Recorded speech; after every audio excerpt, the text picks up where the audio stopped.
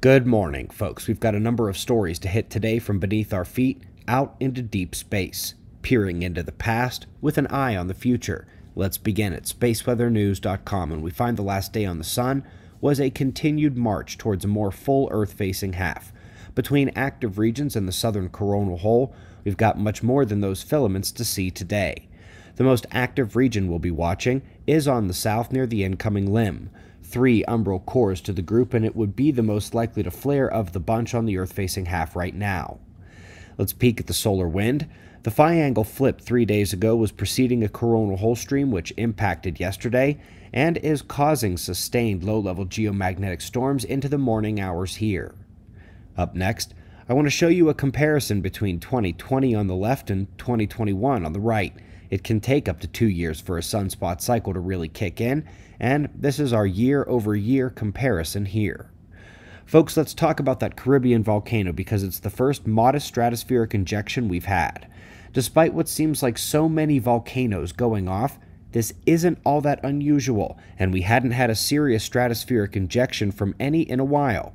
This one isn't what I'd call serious, but it is a clear mark on the upper atmosphere. Now for some perspective. When you look at the volcano-driven cooling from sunlight reflection, this is what you get during the period of climate science. Problem is, this doesn't tell you what volcanoes do on the planet. That chart I showed before, that's in the green brackets over on the right. Look what our planet really does over time. We are at record low volcanic cooling for hundreds of years, really need to go back 1,000 years to find the last volcanic drought like the one we're having now, and when it ends, yikes. And since we spent time last week on the new ways they want to help predict volcanoes through viscosity and heat signature remote sensing, here's one on what we can't detect before it goes boom. In this realm, by the way, as the Muppet-in-Chief prepares to blindly make climate moves, he's got more than the political opposition mentioned in the subtitle. There's a serious reality problem going on. It's not just the preposterous volcano data timeline, but the slew of problems they have from A to Z in climate science. This is going to be a key topic over the coming years, and I highly recommend the climate playlist on our channel homepage for more information. Up next, boom, shatter, blaze. New ESA video on space debris and capture ideas. It is a lot of those netting procedures and still no use of magnets to catch and capture the pieces. Promise that is a good idea. Anyway, link is below to this video. Now we're going to transition here with what essentially amounts to taking 50 years of science and throwing it out the window. Quantum spin liquids are a fantasy. This would be funny if it weren't so astonishing how much time, money, and mind power were dedicated to this over the last century.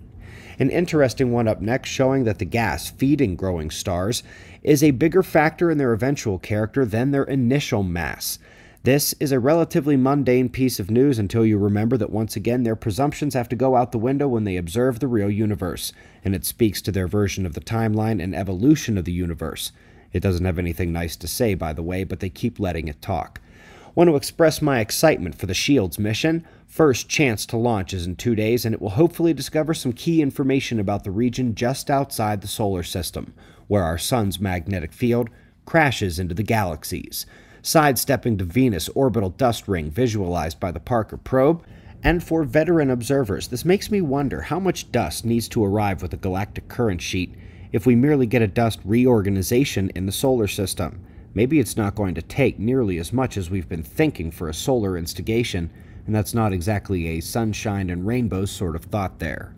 Lastly, we're coming home for 2 of the last 4 disaster events.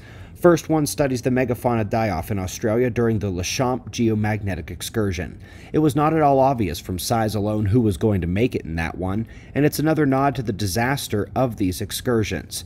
Now we're going to skip over Mono Lake and Lake Mungo to the Gothenburg excursion and Younger Dryas event, the very last disaster about 12,000 years ago.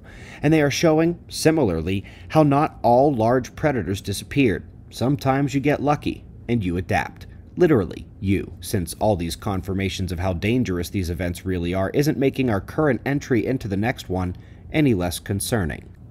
We greatly appreciate your support. See those playlists on our channel page for more on climate, the catastrophe about to unfold, and more. We've got wind maps and shots of our star to close. Subscribe and we'll do this all again tomorrow. right here, but right now it's 5:45 a.m. in the new Valley of the Sun.